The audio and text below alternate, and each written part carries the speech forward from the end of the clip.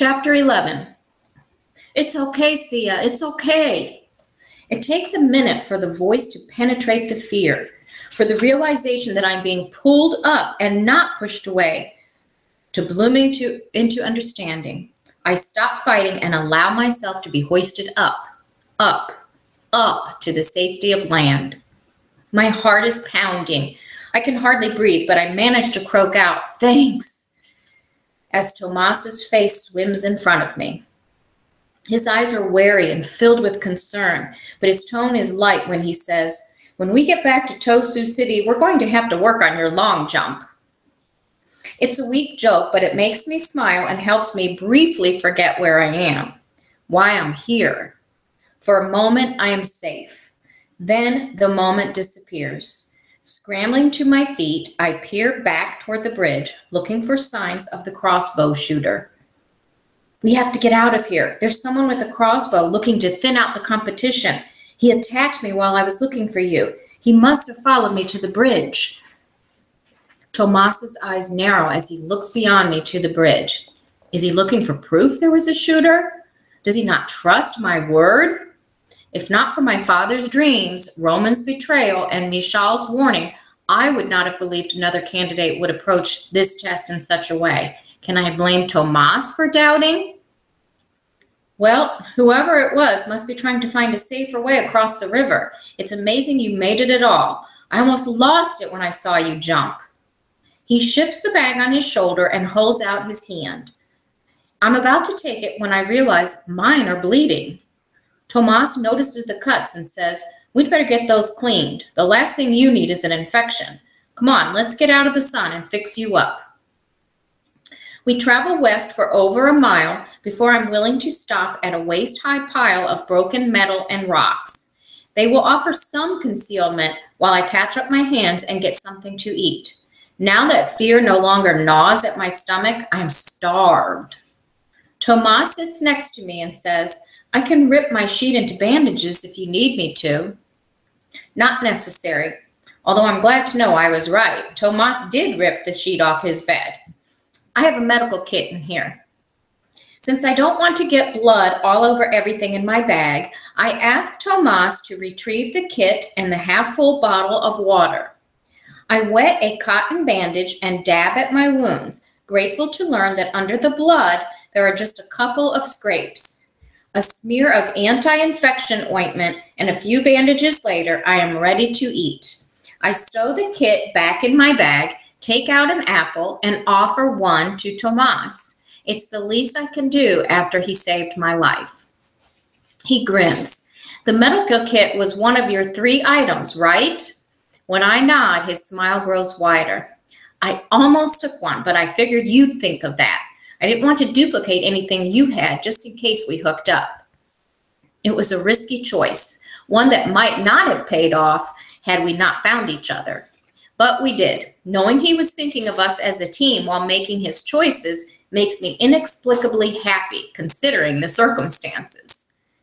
As we eat our apples and 2 cinnamon rolls, Tomas pulls out of his bag. We compare equipment. I show him the water and purification chemicals, which he also figured I would take, but he did not guess my last choice. He had been certain I would take a compass, since it was the one item almost every candidate would need on this journey. So his eyebrows rise in surprise as I pull the gun from my side pocket of my bag and admit that I already have had cause to use it. "That was you?" The shame I felt earlier at my actions resurfaces, and I drop my eyes so I don't see the censure that must be in Tomas's eyes. But he won't let me look away. Fingers lift my chin, so I have to meet his gaze. In it, I see understanding, caring, and pride.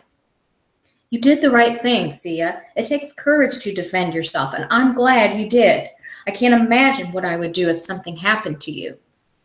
He gives me a soft smile. Then he says, "Do you want to see my 3 items?" A toolkit that Tomas was pleased to find also contains matches, a late 21st century map of all 50 of the former United States, containing detailed maps of the ground we will be treading.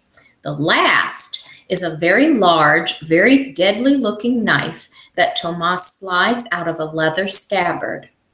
I don't remember seeing that kind of knife, if you can call it that, among the weapons we were allowed to select, but it must have been there. 2 hands can easily grasp the handle. The blade itself is at least 2 feet long. One edge is serrated on the bottom.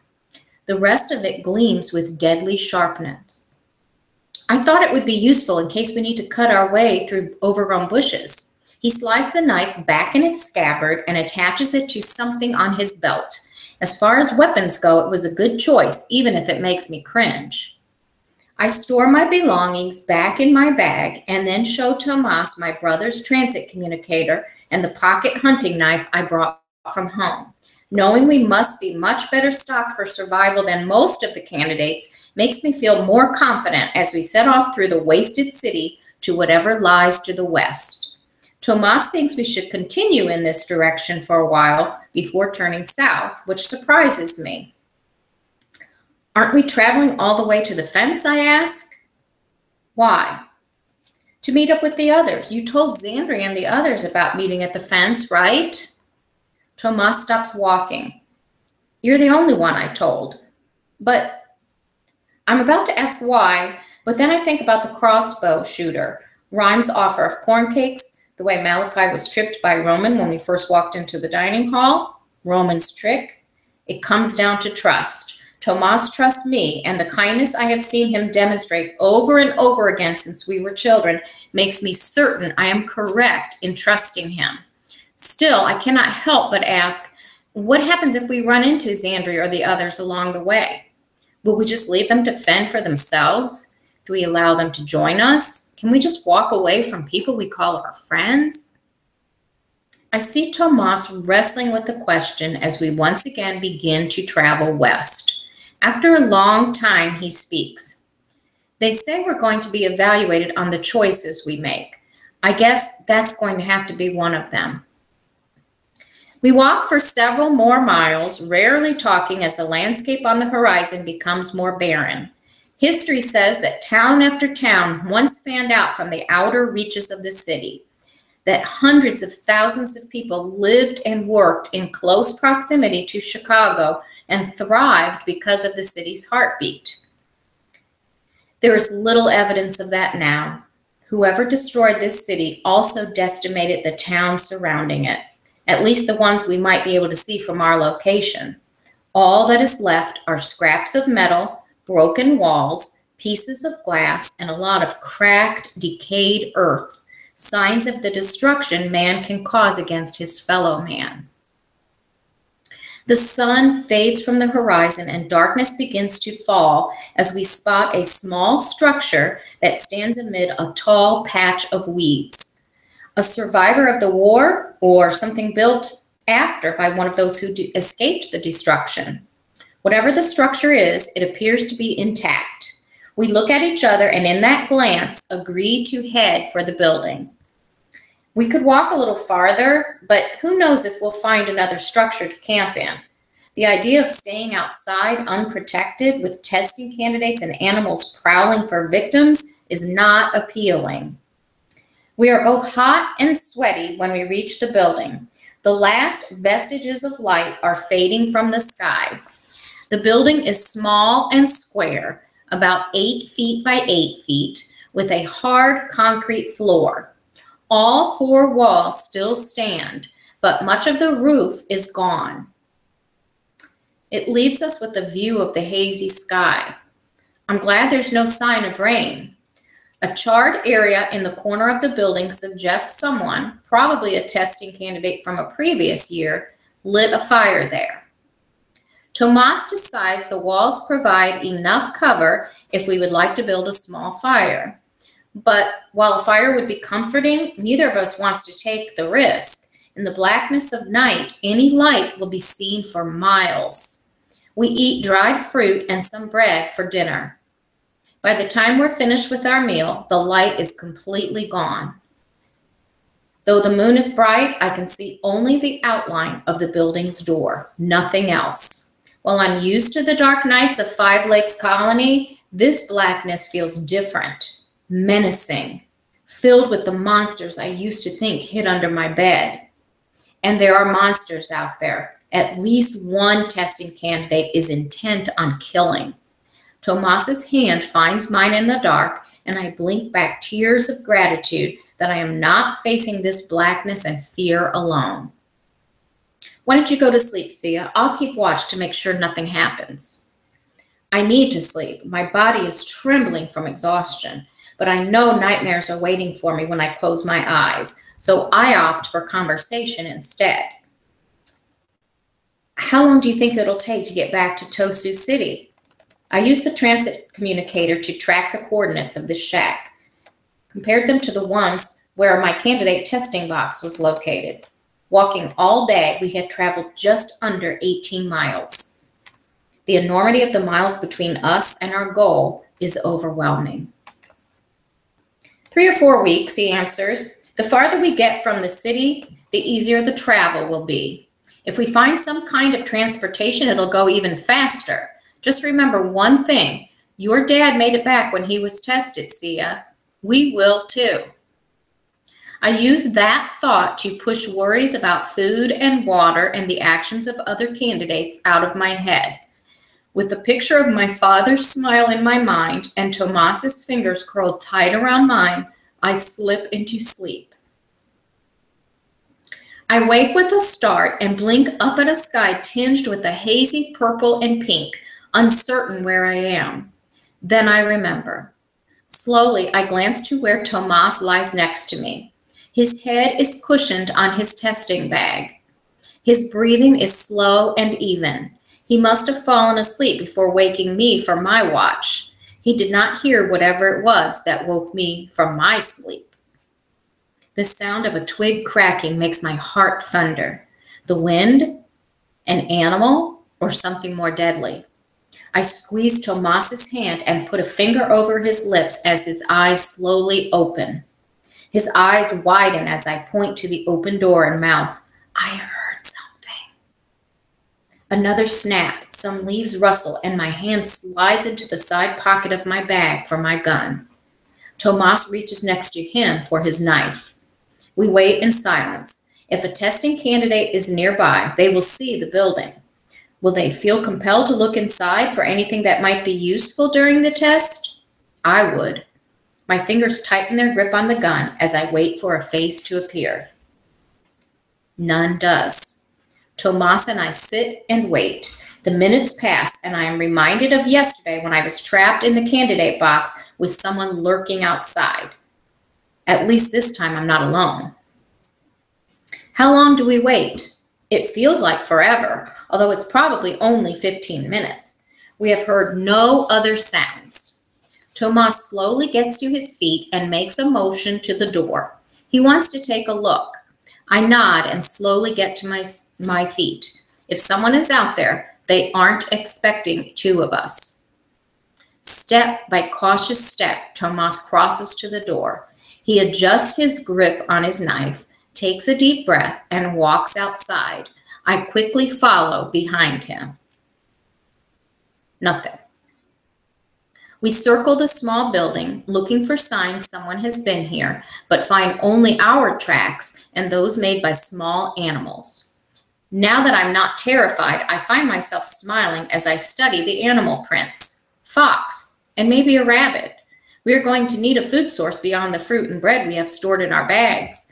I make a note to look for wires and other supplies to create traps and follow Tomas back inside the little building to gather our things. If we're going to make it to Tosu City, we need to get moving. We eat cinnamon rolls with raisins for breakfast, and I open the first canteen of water for us to wash it down. With 2 of us drinking from my supply, the water will go fast, especially in this heat. While yesterday I was concerned with putting distance between us and the wrecked city, today I am focused on finding the tools we need to survive the weeks to come.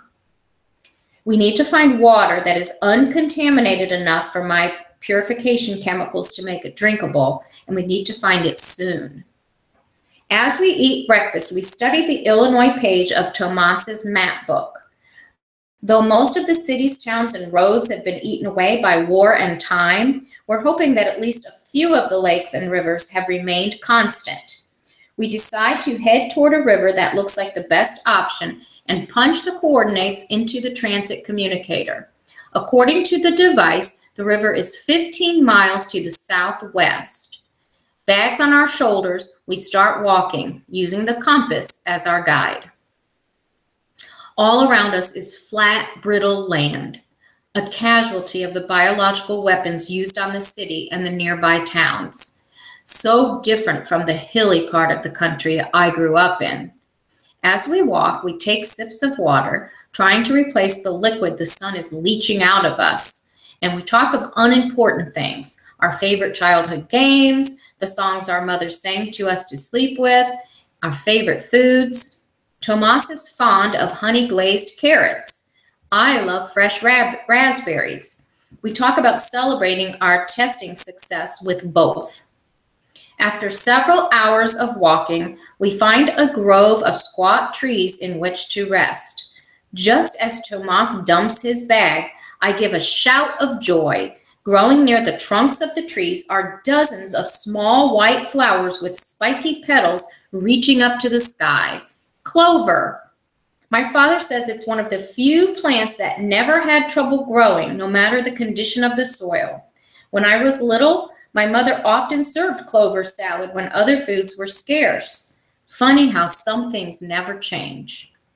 Tomas and I strip the ground bare of the small white plants, divide them into two piles, and sit in the shade, eating the fresh flowers and green stems with our bread and fruit. We leave the roots so the flowers will grow again, perhaps for the testing candidates who come this way next year. The afternoon sun is brutal as it bakes the ground beneath my feet. Sweat pours from our bodies. The dirt that swirls in the air adheres to our wet, sticky skin. Between us, we have emptied the first canteen and have opened the second. We need to find a water supply.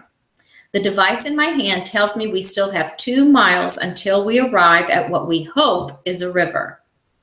It is late afternoon when we reach our destination, a dry riverbed. We check the map twice to make sure this is the right location.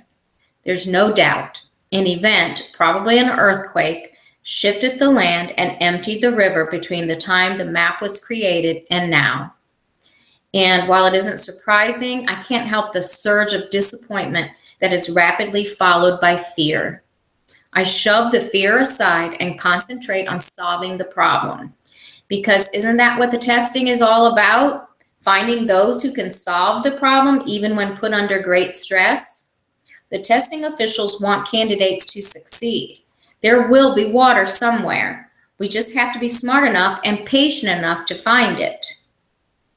I see a small hill to our southwest and say, well, the water from the river had to go somewhere. Why don't we see if we can spot it from up there?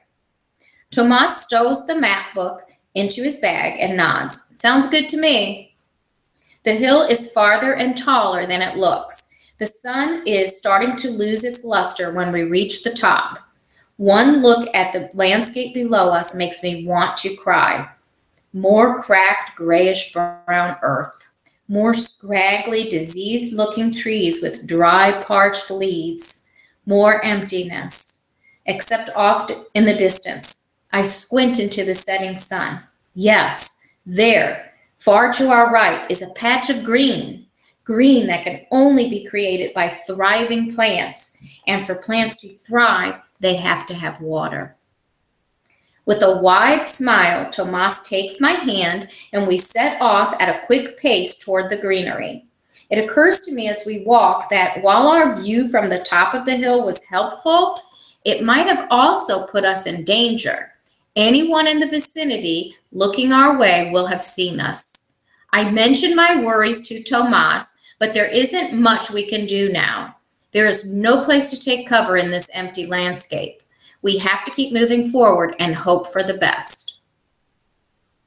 The closer Tomas and I get to the greenery, the edgier I feel. The proximity of the hill to the greenery and the possible water source we spotted start to feel too much like coincidence, because this part of the country has not been officially revitalized. There's the impression it's been left untouched by the United Commonwealth's government staff. But that isn't necessarily the case. Dr. Barnes and his testing officials want to see how we think, how we identify and deal with problems. It only makes sense that they would set up smaller tests within the larger one, that they would not be willing to leave the obstacles we face up to chance. As we approach the green patch, I begin to feel certain that this oasis is another kind of test. The perfect oval the grass grows in, the shimmer of a clear, clean, uncontaminated pond that rests in the center. Two trees filled with healthy leaves stand guard on either side. The entire area is only about 20 feet wide and half as long. There is no doubt this small patch of paradise is man-made. Tomas picks up his pace at the side of the water, but stops when he notices I'm no longer beside him. What's wrong, Sia? I explain my suspicions, and his forehead wrinkles in thought. He looks at the pond with longing and says, "They know we need water. It only makes sense that they've added some water sources out here in order to keep us alive. Otherwise, none of us would pass the darn test. Then where would they be?" Tomas has a good point, but he wasn't the one who listened as Dr. Barnes rationalized Rhyme's death. He didn't see Malachi die. If I hadn't, maybe I would believe this spot is a gift from the testers. Instead, I see it as a trap. Let's walk around the grass line and take a look, just to be sure. Tomas wants to argue. I can see it in the set of his jaw. It's the same reaction he had in class when a fellow student or our teacher was wrong. Instead of arguing with him, I walk up to the vibrant green grass, careful not to disturb it with my foot. Flowers grow near the edge of the pond, filling the air with their sweet fragrance. The trees are tall and straight and provide shelter from the sunshine. It's a perfect spot to rest and be restored from travel. In this place where nothing is perfect, is it a wonder that I refuse to trust it? "It looks okay to me," Tomas says from the other side of the oasis. "Just a few more minutes, please," I yell. I turn my back on him, hoping this will end the discussion. My gut tells me to get the heck away from this place, but I have to convince Tomas. He has always been so good, so kind to others, especially those who are sad or in distress. It's no wonder he expects the government that brought us here to be helpful too. With this being the only water source we've seen since the contaminated river yesterday, I don't blame him for being tempted. If only there was another water source nearby. There's another hill not too far away. Maybe I'll see something if I take a look. "I'll be right back. Stay there," I say, and I set off for the hill. My legs are tired, but I move fast. I'm at the top of the hill in less than 5 minutes, and though I am breathless, I laugh when I see it. Not too far away, maybe another 100 yards or so, is a small river. The water doesn't gleam and the plant life surrounding it isn't lush, but I know by the path it sculpts through the ground that it is natural. Water. Contaminated? Probably, but I have my kit to deal with that. For the first time today, I feel a sense of relief. And then the world explodes.